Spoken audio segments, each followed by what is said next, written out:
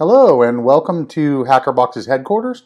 Today we're going to have a look at HackerBox number 0034. Here we go with the box. We have a probably noticed a new box design here this month. We actually have the name of the box on the side. It's HackerBox 0034, and the theme is SubGHz for SubGHz radio, or radio under the frequency range of 1 gigahertz.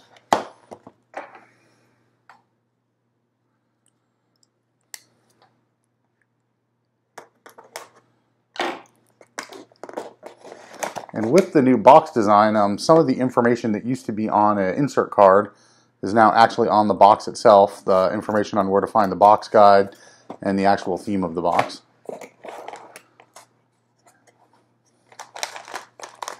And see, we have a lot of radio elements inside the box. Let's pull this out here.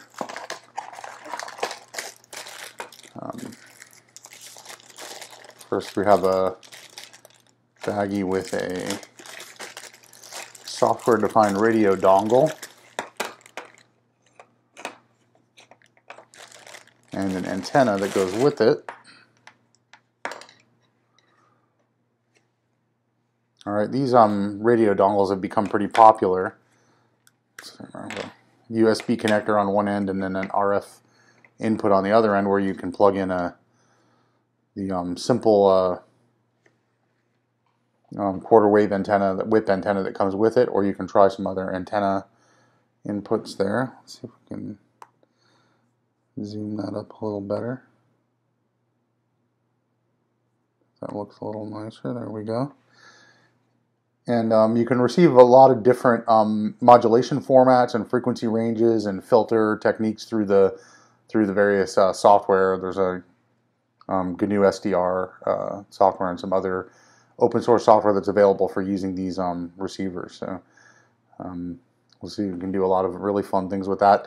The very simplest thing you can do is just receive broadcast FM radio, pick up your the little RF car door dongle from your keychain. You can probably notice the transmissions from that on your receiver. It's pretty full featured. There's a lot of resources online for using those. So that'll be our first foray into SubGHz radio. It's worth pointing out that these receivers actually work well past 1 gigahertz, but they do break the theme there a little bit with what can be received by that radio. Right.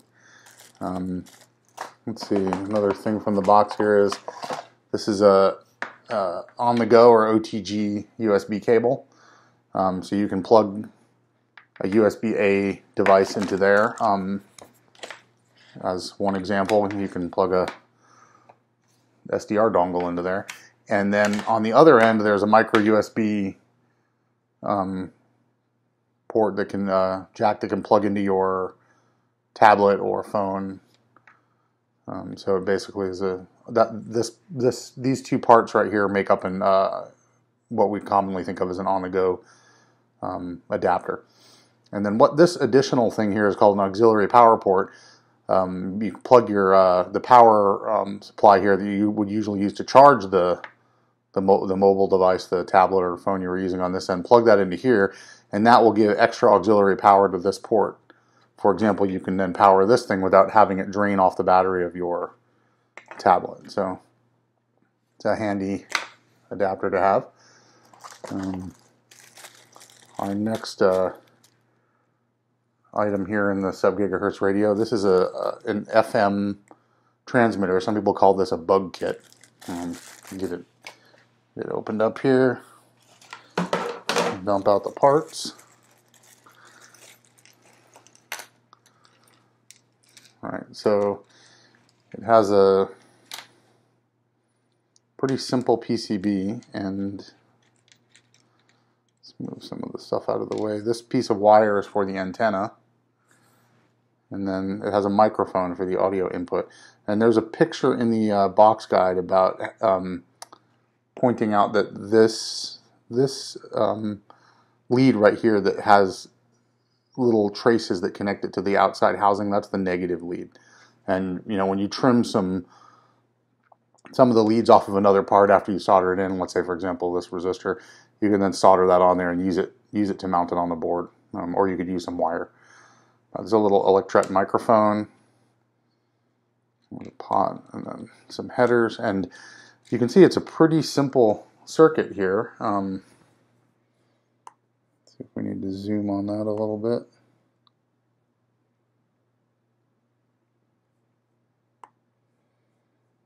Tell if that's working.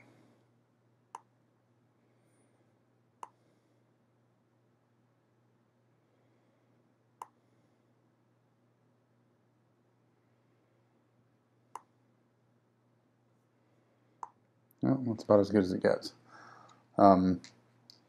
So the circuit uses 3 transistors. One of them is a part of the carrier oscillator for the FM broadcast carrier, which is up around defaults to 83 megahertz, and then you can change the frequency by on L1, the L1 inductor. There's 3 inductors. Find the one that's L1. You can space these little windings out a little bit, and that'll change the inductance and give you a different frequency, but it'll just default to something around 83, 85 megahertz. And of course, you can get it up to about 100 megahertz to the higher end of the FM broadcast. And it has so there's the middle, you call it the middle stage. The middle transistor does that carrier oscillator, and then there's a mixer that mixes the audio input from the microphone. You can also put a line in audio input if you want to be transmitting something else. If you want to set up a mini pirate radio station or something. And then the last one's a power amplifier to take the mixed the modulated carrier, which has been frequency modulated with the input from the audio input microphone or audio input, and then power amplify it to broadcast on the antenna. We've done some antenna projects before, but antennas themselves are a whole interesting world to look at. So. And the little potentiometer trimmer will let you add a little attenuation to the input if you need to, if you're getting overmodulated a little too much on the in the mixer. I guess it's not technically a mixer; it's a frequency modulator. Alrighty, let's just move that aside for a second. See what we have next here in the box. We have an FM receiver. Of course, we have an FM transmitter. We're going to want an FM receiver. Well, this is still not focusing very well.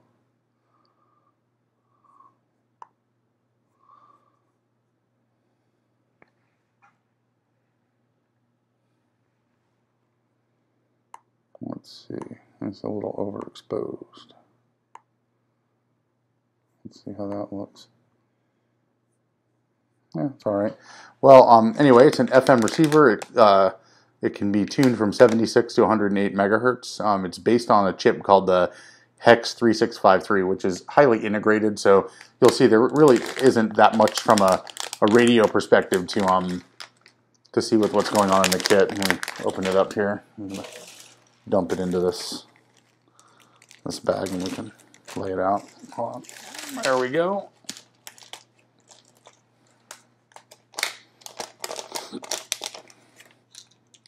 So it's powered by by 2 AA batteries, and again, just like the transmitter, it has a little PCB and then components to go on it. But there are not really all that many components here when you come down to it. It's mostly just this little hex. It's called a HEX 3653 integrated FM receiver. So. And there are some buttons for scanning the frequency up and down, changing the volume, turning the power on. This is the headphone output, 3.5 millimeter. There's a crystal oscillator reference. There are some header pins and a little jumper that can be used to switch the antenna source. You can put an external antenna on this little via here that says A, or you can use the headphone cable as an antenna. So the switch lets you decide between those. And other than that, there's just a few resistors. There's this big inductor here, a couple capacitors, and there's a power LED. So, because it's so integrated into that hex the hex 3653 chip, it's pretty limited in how many components you need, which is fairly nice. let's see what else we have in here. This 9-volt battery clip is one option for providing power to the FM transmitter. The FM transmitter will operate on, I believe, anything from about 3 to 9 volts. So this 9-volt battery is an easy way to do that. Or you know, if you have another one of these pretty common AA battery holders, you could use something like that. All right, so going back to our box here, we have a little it's a little bit of radio humor there. There's a tank resonant circuit, and it says it's so sexy it hurts. Yeah, that's pretty comedy rich there. Almost looks like it might be from Hertz Rent-A-Car, the yellow and black color. So, all right, that's fun. And all right, and then I guess you might want to call this, depending on whether you are more excited about the SDR receiver or this. I was about to say this was the star of the show, but I think the SDR receiver might be pretty fun too. This is this is a double kit of the CC stick. It has 2 CC stick kits in it, basically. Let's see if we can get it centered here so we can see it all together. And here, let me so what these are is these little radio modules are CC1101 transceivers, which are a Texas Instrument radio transceiver that can operate over a wide range of frequencies, SubGHz. They actually call it their low power SubGHz transceiver. And it comes with a little rubber ducky antenna on an SMA coax. So there's one of those, and then there is an Arduino. This happens to be a Pro Micro, and very importantly, this is a Pro Micro 3.3 volt. So we've used the 5 volt pretty recently. I think it was in the HackerBox number 0029, the field kit HackerBox had a 5 volt Pro Micro. It is not the same thing. This the CC1101 Texas Instrument radio chip will only work at 3.3 volts, so do not use the other one of these you might have that is a 5 volt version. And also make sure you tell the IDE under the board selection that you're using the 3.3 volt version, because it will, these unfortunately the Pro Micros, the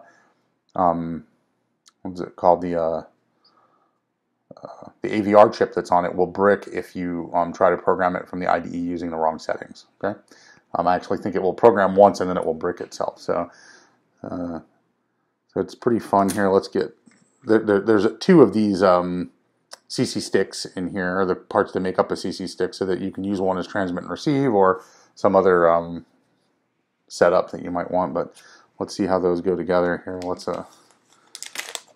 open up one of these. Oh, I have another one here.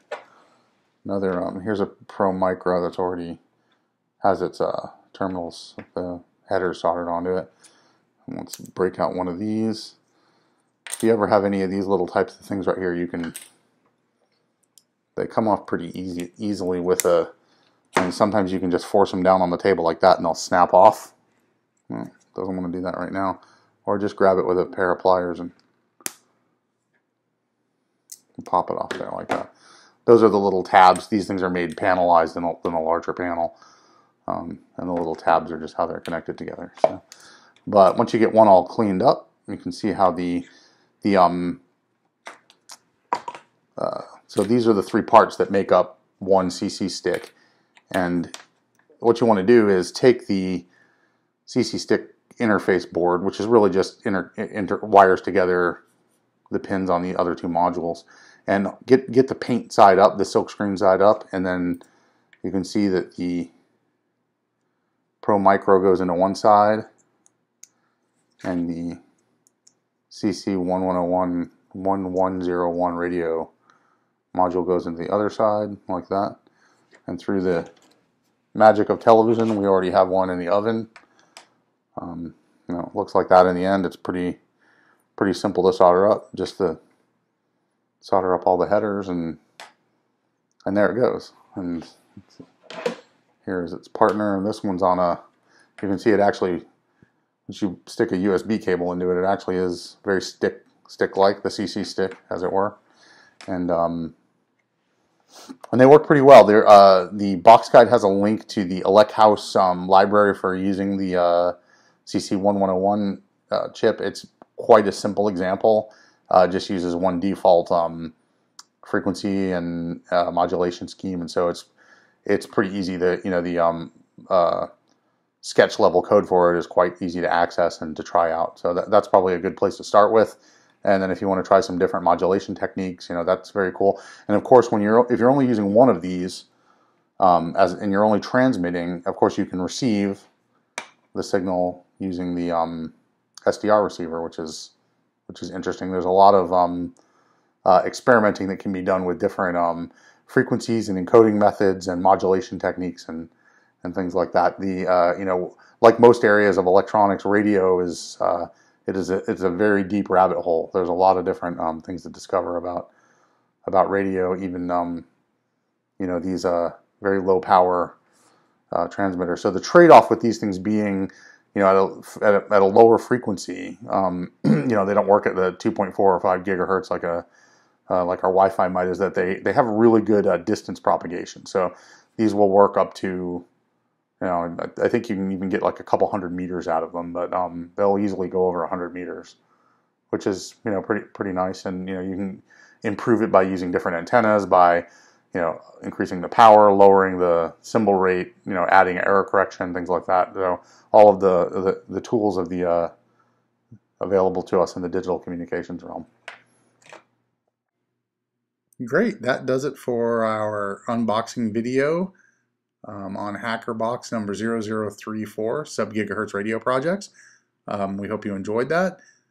Please subscribe to our YouTube channel, and also check out HackerBoxes.com and see all the great products and projects and subscription offerings that are available there. You can get a HackerBox like this delivered right to your mailbox every month, full of electronics projects and gizmos and all sorts of great surprises. So definitely check that out.